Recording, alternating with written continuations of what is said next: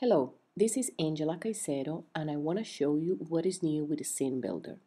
You've seen previously another video where I presented all the features that Scene Builder has, but in that video what happened was there wasn't really connection between the Scene Builder and NetBeans. So pretty much we have both of them open and we have to go back and forth to be able to work with them.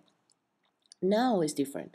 Now there is a better integration, so I'm going to show you what are the new features that you have in NetBeans 7.2 working together with the Scene Builder.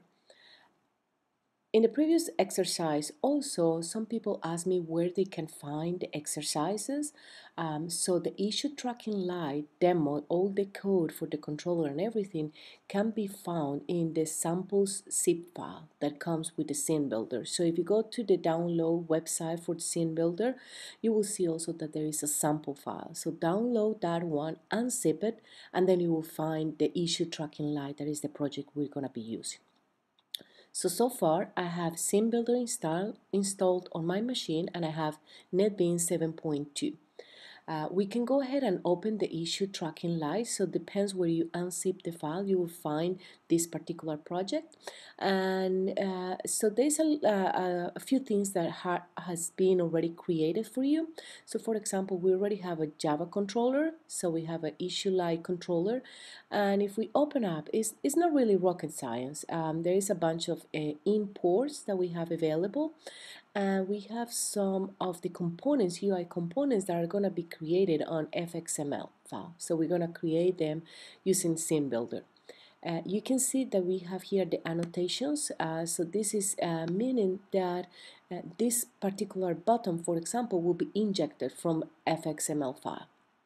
Okay, we have some resources, we have a CSS file, and we already have a fxml file. We can actually double click and what it's gonna do is actually gonna open up the Scene Builder for me. So this is already a creating file. I'm not gonna spend a lot of time in the Scene Builder. I mean, we're gonna spend some time, but I don't wanna go into every single detail because this has been covered in the previous recordings. What I wanna really focus on is in the integration with NetBeans. So here you can actually see the window, the screen that we're going to be creating here. So let me just close this one. So what we're going to do, we're going to rename this particular file and we're going to create a new one. Okay, so I'm just going to rename this as old, and we can come and create a new file either from the icon here, or you can come to File, New File.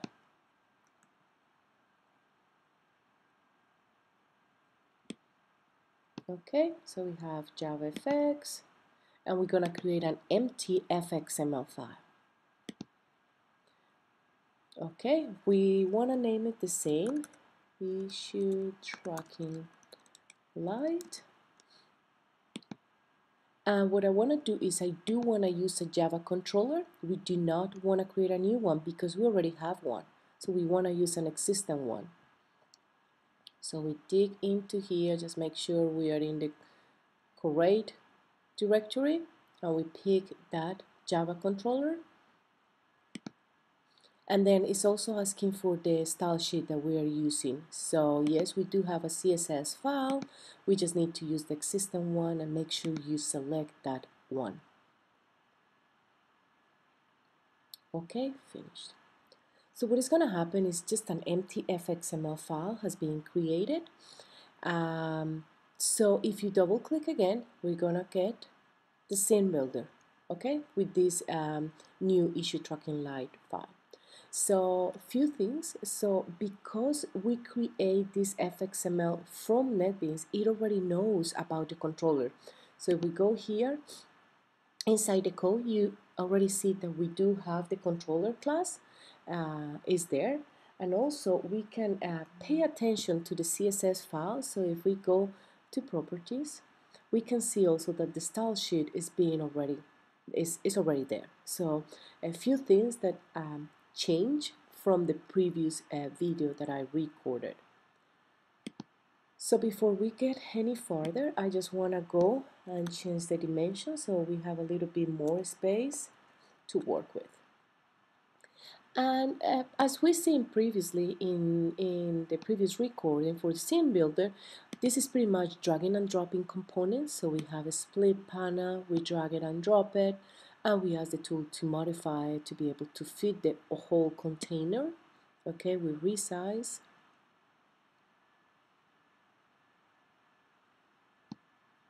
Okay, doesn't really matter how much. And then we need a split panel. So again, we drag it and drop it. We fit the parent, and then we resize one more time. Okay, another thing that causes difference, so right now what we want to bring is we want to bring a list view. So we drag it and drop it, and we ask the tool to fit the parent. So in the properties, if you remember correctly, we need to set the ID.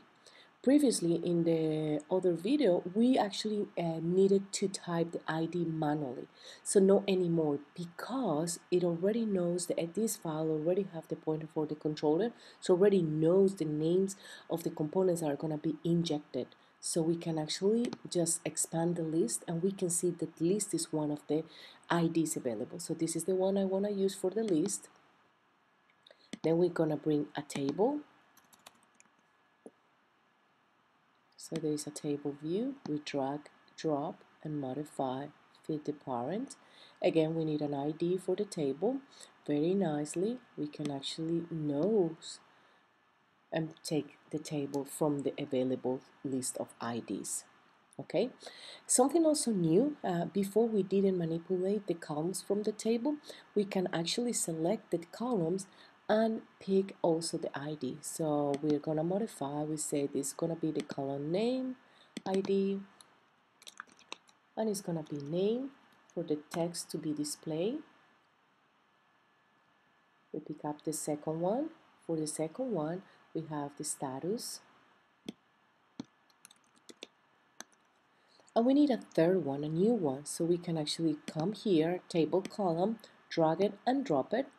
Again, the ID, we have synopsis, and then the text to be displayed is the same. Okay, very good. And now for this container right here, I also want to do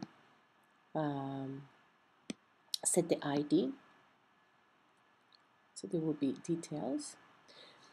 Okay, and we start populating this area here. So very simple, we need a label. We just drag it and drop it.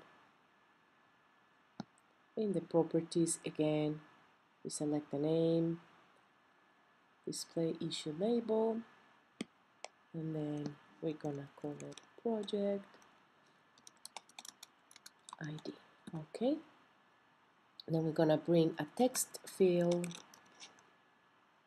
You can drag and drop. You see the guidelines that is helping us to make sure things are aligned properly. For the ID, see that because we had been assigning the IDs already, so the list start getting smaller. So that means you cannot assign the same ID twice, which is actually very convenient. So for this one will be synopsis. The prompt test will be synopsis, and there's no text so far. Okay, then we need another label. We just drag it and drop it. This is gonna be just the description.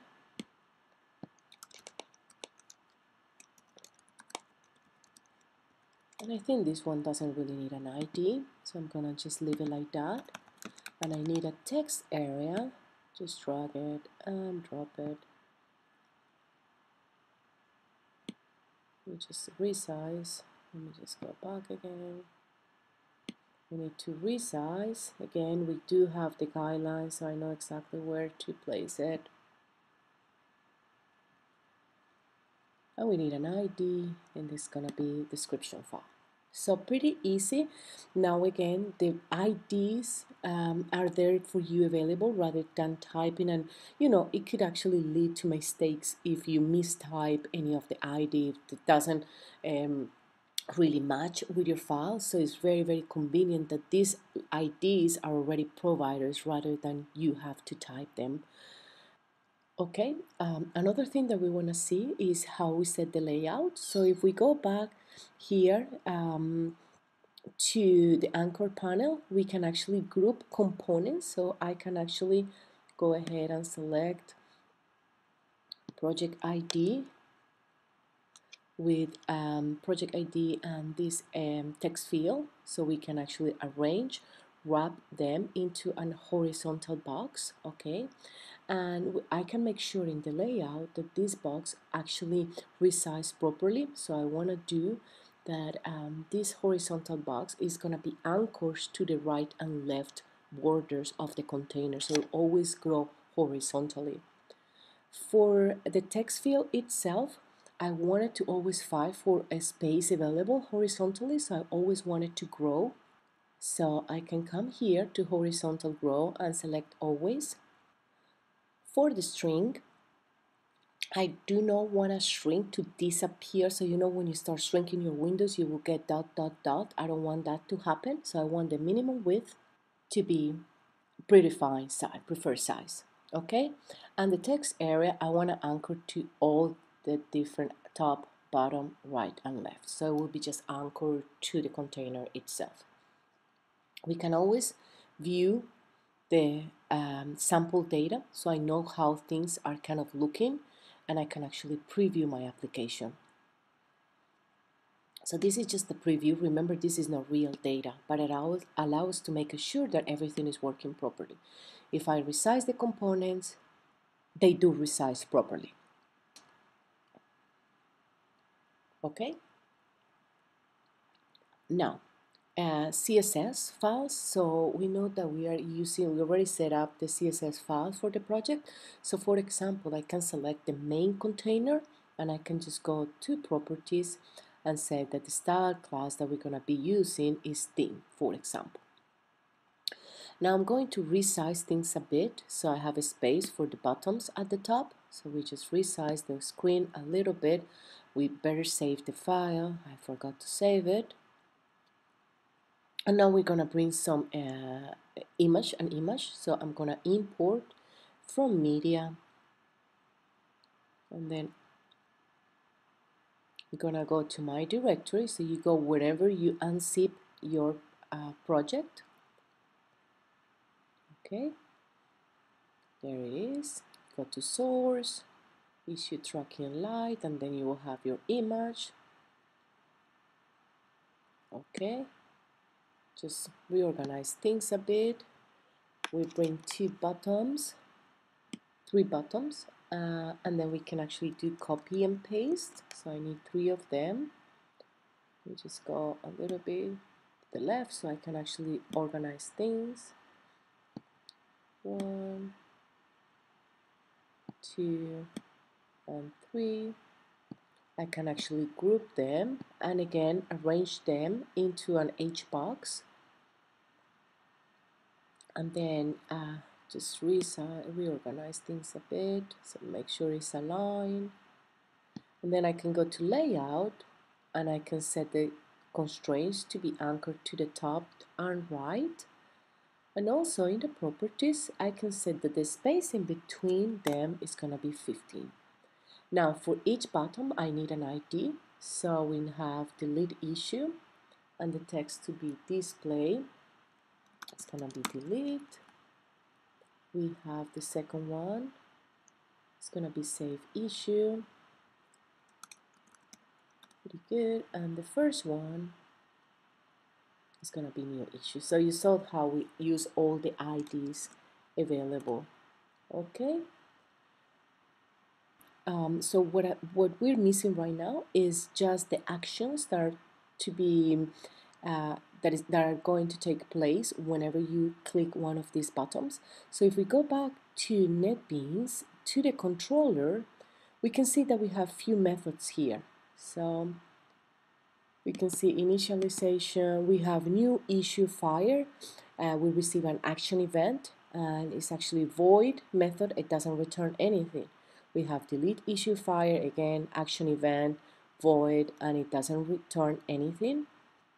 And the last one, save issue fire.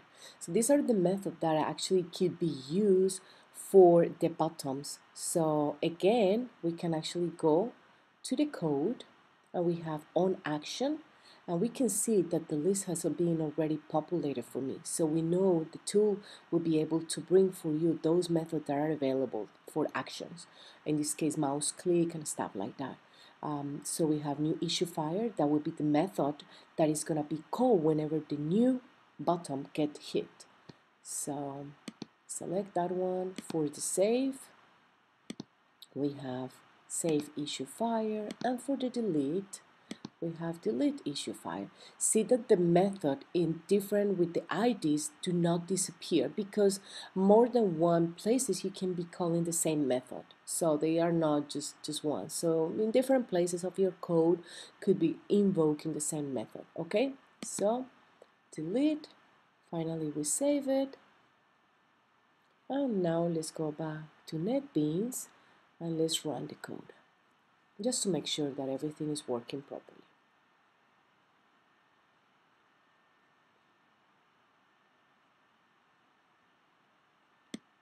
Okay, so we have the projects here.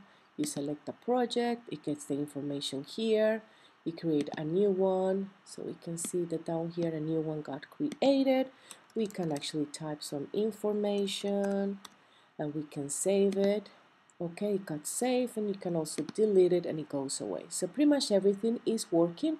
One last piece, let's bring, because the CSS file has been specified, let's see how you can actually use it in the code. So going back to Scene Builder, we can select the list, we can go to Properties, and we can set the style class will be dark list. So you will see that it totally changed. Let's save it. Let's run it one more time. So we can see now that we're using the definitions in the that we have in the CSS file. Okay, so now you can see the dark list. And again, everything is working properly.